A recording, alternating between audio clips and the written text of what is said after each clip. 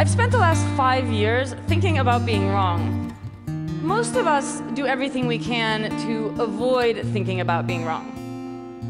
Or at least to avoid thinking about the possibility that we ourselves are wrong. When I'm nervous, I have this thing, yeah, I talk too much. Sometimes I just can't shut the hell up. It's like I need to tell someone, anyone who'll listen, and that's where I seem to mess up. Yeah, I forget about the consequences. For a minute there I lose my senses, and in the heat of the moment my mouth starts going, the words start flowing. Oh, but I never meant to hurt ya. I know it's time that I learn to treat the people I love like I wanna be loved.